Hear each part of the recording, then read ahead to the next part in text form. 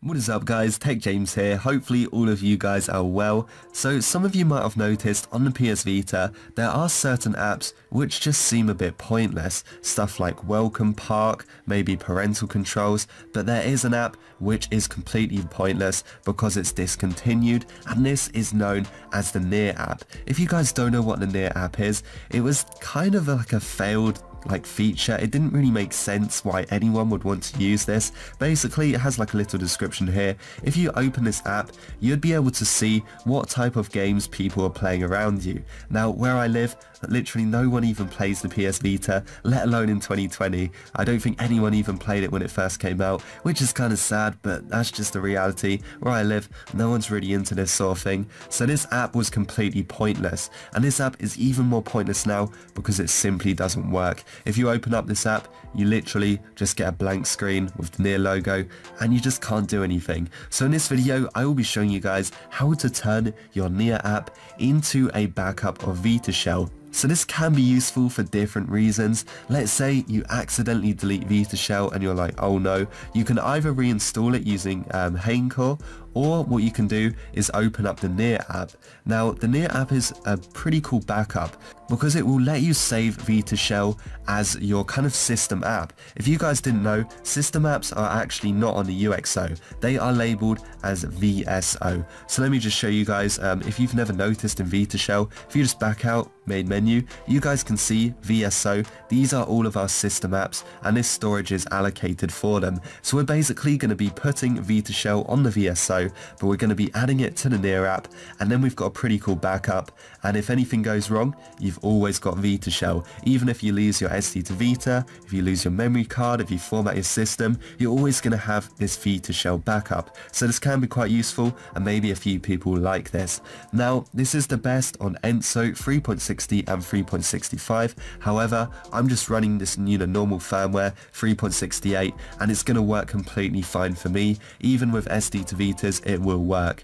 Now just keep in mind, this can have quite a few glitches with it. I'll put a diagram on the screen, but I'm going to talk you through basically some of the glitches and obviously some of the benefits. So it will remove the theme. If you guys have a theme on your PS Vita, make sure you've got this backed up and saved, because it might actually delete it. It's going to rearrange your home screen, so if you've got apps in certain places, maybe take a few screenshots, because it might rearrange everything and just mess some stuff up. Also, it might hide some apps, so this could be quite annoying, but again, I will show you guys how to fix it. Don't worry, everything can be sorted out in a couple of minutes. And the benefits is a VS0 app, VitaShell backup, and it's perfect for 3.65 Enso. So let's go ahead and let's install it. The first thing you want to do is go ahead and open up VitaShell. We need to connect our PS Vita to our computer. So what we're going to do, we're going to tap on the start, we're going to press select, and we are going to go and connect this now, and it's going to be very easy to grab. So what we're going to do, we're going to go to the link in the description of this video, let's find a VPK, and from there I'll show you guys what to do. So make sure to check out the first link in the description, and that will bring you to the official GitHub. So here it is, VS0, and it says here this should replace Near with VitaShell. Now if it doesn't work the first time, make sure to try and install this maybe about 2 or 3 times, and then hopefully it should be working by then. It's intended for Enso 3.65 users, and of course this will work on 3.60 users and other firmware versions as well. As I said, I'm not even on Enso, and I managed to get it working. So it replaces Near with VitaShell to ensure you don't ever lose it, even if you format your console. So this is very cool. As I said before, this will place VitaShell on the VS0, which basically makes it a system app. Keep in mind that any applications installed to the URO should be moved back to the UXL before using it, or they'll stop working because the database will rebuild. And that's when I said the themes and stuff might lose. If you don't care, you can delete the bubbles and reinstall them anyway.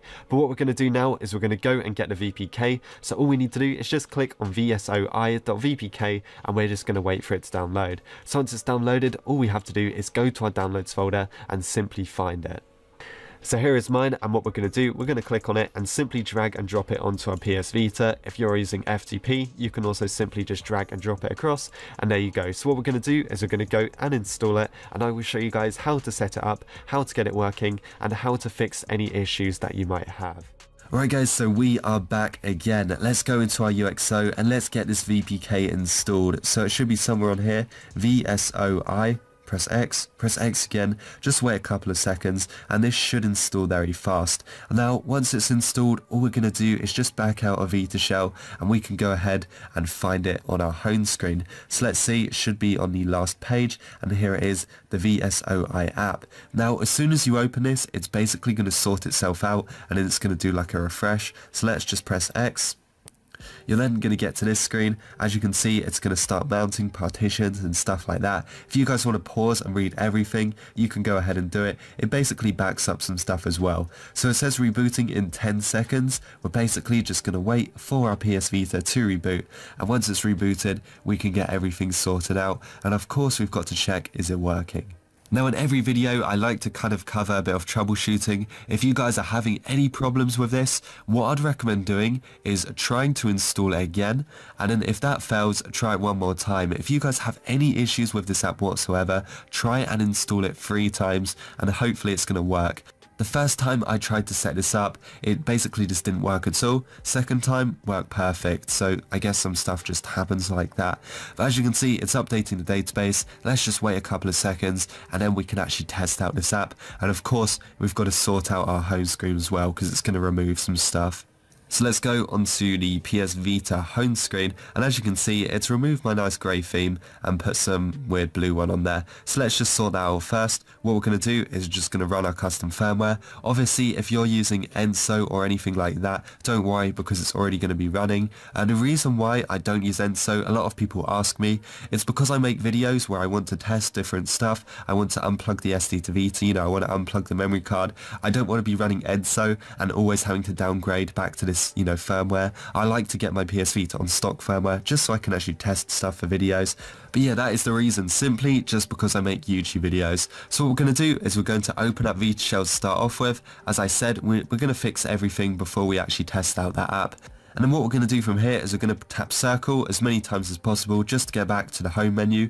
We're then going to press triangle and we're going to press X on refresh live area. What this is going to do is basically bring back your missing apps. So if you guys installed this and you just thought, what the hell have I done? Don't worry because we can actually fix everything. Just wait for it to refresh and some of your apps will actually start appearing back. And here we go guys, that is perfect, exactly what I wanted to see, refreshed 10 items, and if we scroll down, there you go, it's brought everything back, that is all good. So maybe refreshing the database is quite good, apart from the theme going and the rearranging of icons, basically everything else can be fixed, and I think it's about time I got a brand new theme anyway. So what we're going to do now, let's go ahead and test it out. What happens when we open up Near? Before, did absolutely nothing, now it should actually open up a copy of VitaShell. So this is what it would do before.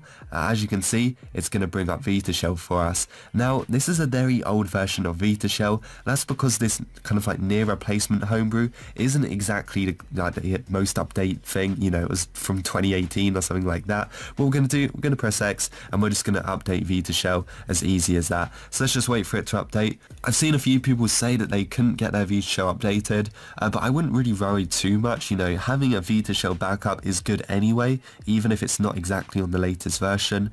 But let's just wait for this and then we can open it, see if it updated, I guess. But it's always good just to have a VitaShell backup, and especially on a system app, I think that's pretty cool. So take a look at this guys, we have got regular VitaShell, close out of it, scroll over to the Near app, start it up. Oh, I haven't got the the memory mod installed.